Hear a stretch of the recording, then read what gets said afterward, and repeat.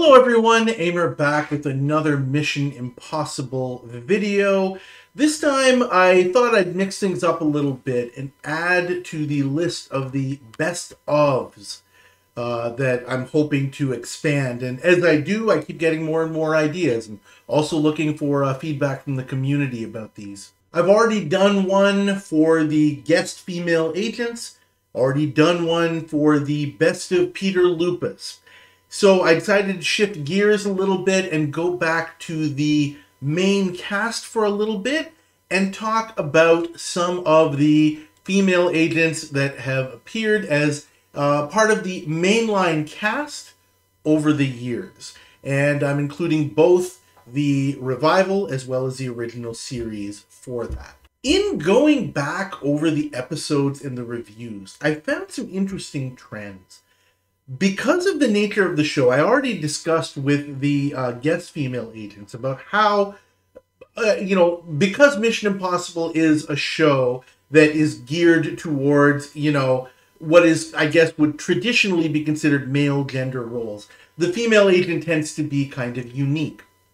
However, just as often, I found that the female agent can often just be a placeholder. Just an extra person to be there for the sake of being there. And all of them, absolutely all of them, fall prey to that from time to time. In some cases, they just take on a role because it just makes more sense for a woman to fill a particular role. And she's just part of the team for the purposes of the mission where a woman is required in that position. In some cases, we have female guest stars or incidental characters as part of the story. When that happens, the female main agent tends to take a very reduced role so as not to overshadow the guest star. There are a couple of interesting exceptions, as we'll see. Also, in a lot of episodes, the female agent tends to be involved in the initial stages of the con game or the setup that the IMF is trying to do. So in many episodes, we'll see that, she's there working somebody in the direction that the plot and the mission requires, and then towards the end, almost disappears or really takes a back seat for the closing action. In fairness, this often happens with the men too, especially in early seasons with Willie and Barney, where we would have Jim or Dan as the team leader alongside with Roland Hand, kind of closing out the episode. Doesn't happen all the time, but it does happen more than you think. I'm going to give you guys the overall ranking of for the ladies in terms of the quality of their body of work on the show. I don't think there's going to be any surprises here. I was thinking about making this a full video, but I thought it might make more sense this way, just because there's no surprises here, and it's not going to be a very exhaustive list. Number 7, no surprise, somebody has to be at the bottom of the list, Terry Markwell. And I'm going to talk more about that here. I'm going to start with the ladies who were either kind of fill-ins or didn't last a full season for whatever reason. Number 6, Lee Meriwether. Number 5, Barbara Anderson. Number 4, Leslie Warren. Number 3, Linda Day George.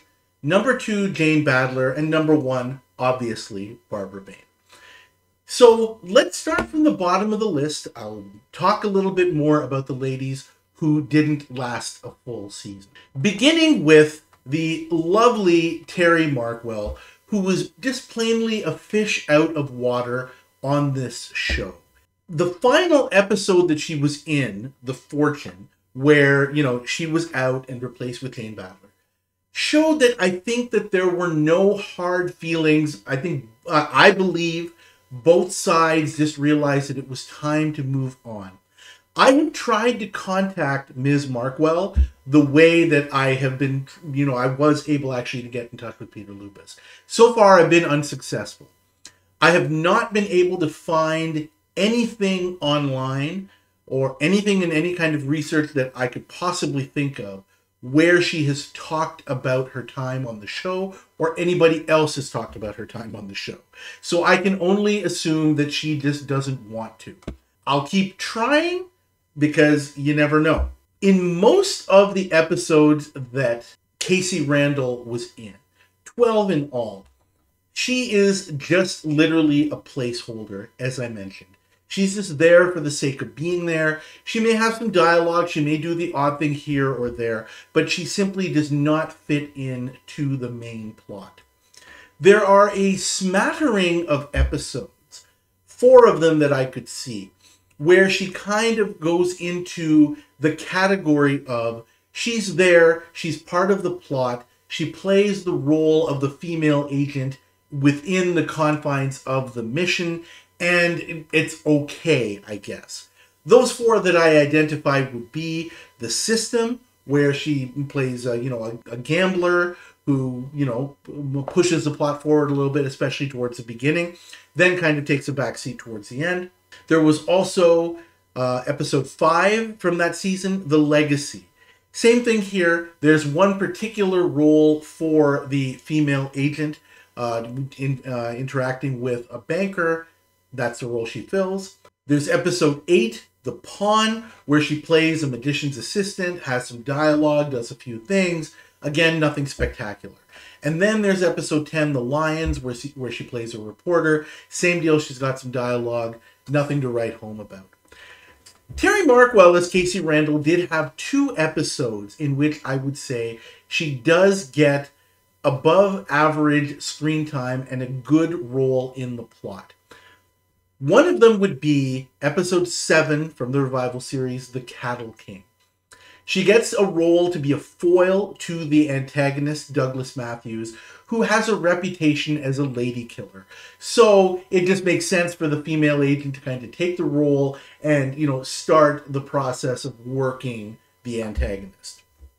The other episode would be episode 1, the pilot episode called Killer. She has a decent role as the killer's contact. She actually gets some action scenes. I mentioned in the review for that episode that I called her when Jim was introduced, or choosing the new team, and we were introduced to them, that she was basically going to be the action girl. Turns out that wasn't going to be the case for long, but certainly in this episode, I think she did have a decent showing. Let's move on to Lee Meriwether. I have tried to reach out to Lee Meriwether. I have not got a reply yet. I certainly hope to at some point. I've tried a couple of times. Never know when it's going to kind of come to fruition. One thing that I found with contacting the cast, it really was a matter of luck, frankly, that I think I even got a hold of Peter Lupas. Those who are still with us, they kind of fall into one of 2 categories, I think, except for perhaps Mr. Lupas. There are some who have just basically come right away. They're not involved in Hollywood anymore, with Hollywood. They're not involved in acting anymore, and they basically moved on with their lives. There are some of those. Terry Markwell is a good example. And there are some who are still active, and they do have names, they are known, they could still perform if they wanted to, or they obviously want to pick their spots for it, and that makes it more complicated because they have agents and other people who are involved as kind of gatekeepers to reach them, so that also makes things difficult. I don't quite know where Lee Meriwether stands with that, and, stay tuned. It remains to be seen. Surprisingly, Lee Meriwether was not on the show as much as you may think. IMDb has her listed as being in 8 episodes, which I guess is technically true. However, one of those episodes was a 2-parter. The Bunker from season 3, and one of them was a 3-parter, The Falcon from season 4. So overall, like I said, not as much as you would think. So Lee Meriwether's best roles in ascending order, going from the bottom to the top. There was her role in The Bunker, season 3, episode 19. Technically, she's not an agent, although it could be argued that she did play Cinnamon Carter as part of the episode. Cinnamon described as her character, Anna Rojak. It's a bit of a gray area, but I am going to point it out that she's the only actress or actor, I think, who played a role, as a guest and then actually became an agent as part of the main team. Next would come, and it's interesting that this actually goes in chronological order, in episode order, but it also, kind of shows, her progress within the show. Then she came back for season 4, episode 2, The Numbers Game. Here she had a decent role for her as the nurse and as kind of a lookout for the IMF as they're doing their various tasks. But again, that's a role that she fills just because she happens to be a woman. Then we move on. She reappears in episode 7 of season 4, Submarine. One of the best episodes ever. Here, I would classify her as an above-average placeholder. She has a role within the episode, a fitting role for a woman to play, and she is a part of the team, an important part of the mission, but really, I would characterize her best as an above-average placeholder, just because of the nature of the mission. Her next episode was season 4, episode 9, Robot. A much better role. More in kind of the vein of Cinnamon Carter. She does a lot of work as a foreign agent as part of the mission.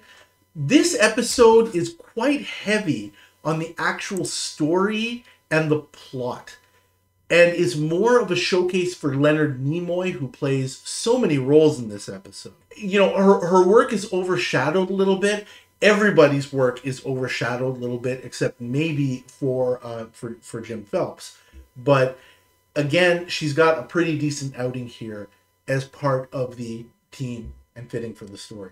But definitely Lee Meriwether's best role on the show was the 3-part episode, The Falcon. Season 4, episodes 14 through 16. Here she's really good as Madame Vinsky, who is the, part of the magic show that the IMF is putting on as part of the mission. She really makes this one a good Power of 5 episode. And here, it seems to gel so well with the main cast. Probably just the way her role is written. I have a feeling, although I don't know this for sure, that this was a script that was kind of probably starting in development back in season 3, and they figured that Barbara Bain could fit this role. However, Lee Meriwether takes this one and really runs it for a touchdown. She's really believable in this one, and this is definitely her best work on the show. Moving on to the next lady on the list, and that would be Barbara Anderson, who filled in for Linda Day George when she was on maternity leave towards the beginning of season 7. Barbara Anderson is basically retired and unreachable since the 1990s. She's another one of those who's basically left the world of acting and entertainment to focus on her family. More power to her. That's great. And I really, despite lots of digging, have had no success in finding any way to contact her. She actually appeared in 7 episodes in all. 2 of them were kind of what I would classify, as I did for a couple of the other episodes that I've already mentioned, as an above-average placeholder. One of those would be from season 7. These are all from season 7. Episode 10, Ultimatum. She's an above-average placeholder as Jim's female sidekick to keep the plot moving, and that's about it. Then there was also episode 8 called Movie. It's a good role for her. She plays the lead role in a movie for the IMF to kind of cover their presence in terms of what they have to do to complete this particular mission. Looking back, though, she's not as featured as it first seemed. And this is one where she's just kind of the female agent because a woman is needed for that particular role. If I were to pick Barb Anderson's best 5 roles out of the 7, number 5 I would say would be episode 9, which was called Hit. She has a decent outing here as Sally Bukic, who pretends to be a friend to the villain's ex-girlfriend who he killed. And she helps to get the plot moving. This is one of those. But then basically kind of disappears towards the end and just becomes a placeholder. After that, I would say that the next better one would be episode 6, which is called Cocaine. This is another decent outing for her. Her acting in this is great, where she plays a drug addict, somebody who's totally strung out as part of the main plot of the trap for the antagonist, Joe Conrad, who's played by William Shatner. And she does get to do a little bit more towards the end of the scene, towards the end of the episode, I should say, in some scenes later on. Above that, at number 3, I would say episode 1 of season 7. That would be called Break. She has a very key role there as the girlfriend of one of the antagonists, Press Allen, to stir the pot with him for the plot to proceed at some very, very key times. And this was a great way to introduce her to the show. Number 2 for Barb Anderson would be The Deal, episode 3 from season 7. She has a very, very important role here because the mission requires the IMF to do some work with and on Marcy Carpenter, played by Lana Wood, requiring a woman to do some of the work. And that pushes the plot forward to get some of the antagonists to move in the direction that the IMF needs. And she was really, really good in this one as well. But Barbara Anderson's best role was definitely episode 5, which was called TOD 5. She is basically the MVP of this episode as a waitress who calls herself Charlene. She pushes the target, Gordon Holt, through the steps needed to complete the mission, where they're looking for an organization that is trying to develop a bioterrorist weapon. And she was absolutely fantastic in this one. You know, shades of some of the best episodes of some of the other ladies who will be coming later on in the list. So I think I'm going to end this one here, talking about the 3 ladies who didn't quite make it a full season. And I'm going to be moving on to the rest of them. I'll try to make individual videos for them, or perhaps there might be 1 or 2 that I may have to combine. I'm not sure. So stay tuned for that and other review videos to come. Thank you guys, as always, for watching. Please like this review video. Please subscribe to the channel if you haven't already. I appreciate the increase in subscriptions, and I think it is definitely helping the channel. And also, please, I'm looking forward to more and more of your comments as time goes on. Thank you guys again, and I'll see you next time.